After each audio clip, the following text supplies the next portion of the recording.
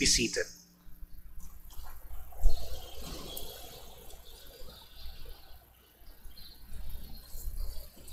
Simeon described the Lord as a sign of contradiction, a sign that will be contradicted. It was a declaration of what happened at his birth. It was a declaration of what will happen in his adult life. At his birth, he brought joy to the shepherds, but he brought trouble to Herod. At his birth, people from afar came to adore him.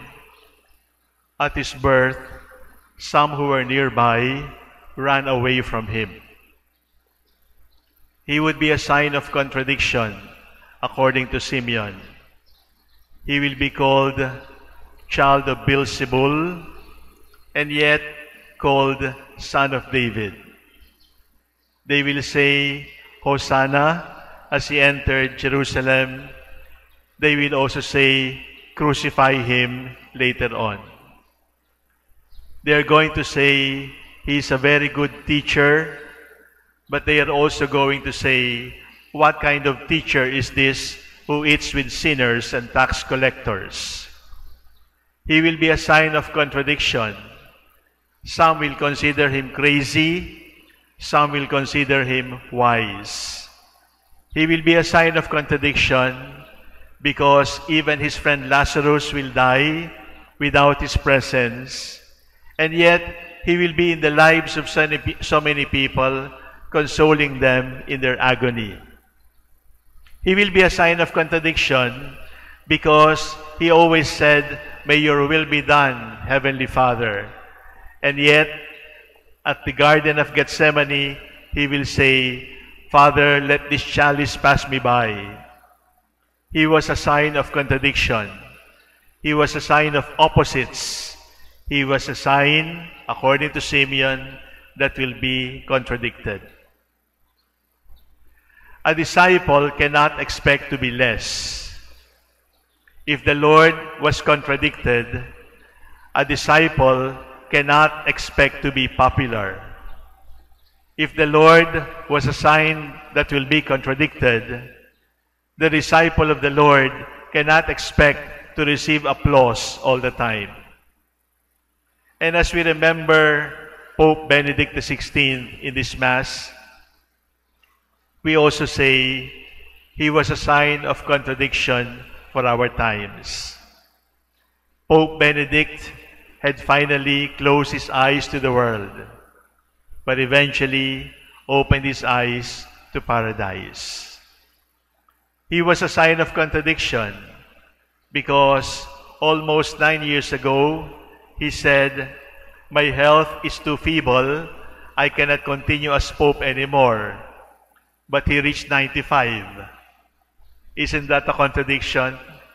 He said he was too sick to continue as Pope, but he himself said, I was not expecting I would live this long. He was called God's Rottweiler. He was called Dr. No as a theologian. He was called Dr. No as Archbishop of Freising and Munich.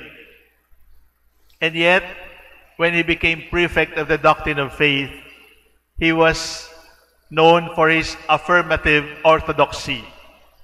My dear seminarians, in case affirmative orthodoxy is too heavy for you, what it means is this, that we don't have to be united in the faith simply by correcting error.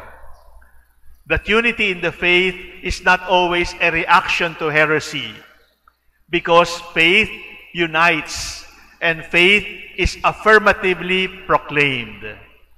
That is why Pope Benedict was loved by some and hated by some.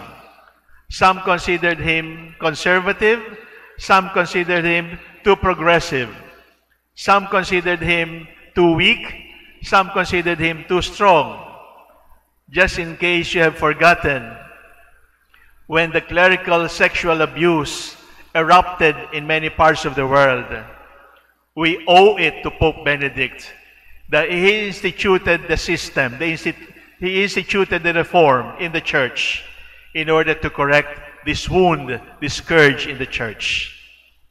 In other words, brothers and sisters, as the Lord was a sign of contradiction, Pope Benedict of happy memory was also a sign of contradiction.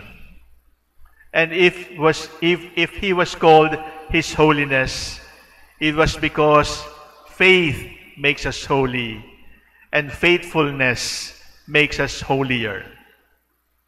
We all have received the faith, but not all of us can be faithful to the faith that we have received. Courage in proclaiming the faith, constancy in living that faith. My dear brothers and sisters, for the next few days, people will praise Him. The critics might be charitable and keep quiet. But in my heart of hearts, I know that we have a new Pope Saint in heaven. On a personal note, he sent me as Archbishop of Lingayen Dagupan. And the signature of his letter to me will remain very precious for me. On a very personal note, he gave me a pectoral cross as a bishop, as a delegate in the synod, and for all practical purposes, I now have a relic of him. But beyond the gifts, beyond the signature, beyond the photographs, it is the memory of a holy man that I will relish in my heart. Well, if I may do a little boasting, not all of us have met Pope Benedict. I have met him many times, and I can tell you, it is impossible not to feel the holiness of God once you have encountered Him. There is a holiness that exudes from His face, from His body, from His speech, that is mysterious, that cannot be understood. I know in His heart, I know in my heart of hearts, that He loved God and God loved Him tenderly. And it is no wonder that at His last breath, according to His secretary, His final words were, "Jesus, I love you." It was the way to conclude a life of love for the Lord. He loved Jesus all the way, contradicted, maligned, criticized, threatened. He remained faithful because he knew in his heart, his servant is the Lord. He was not a servant of popularity. He was not a servant of prestige and power. He was only, in his own words, a feeble, weak worker in the vineyard of the Lord. Pope Benedict XVI, pray for us.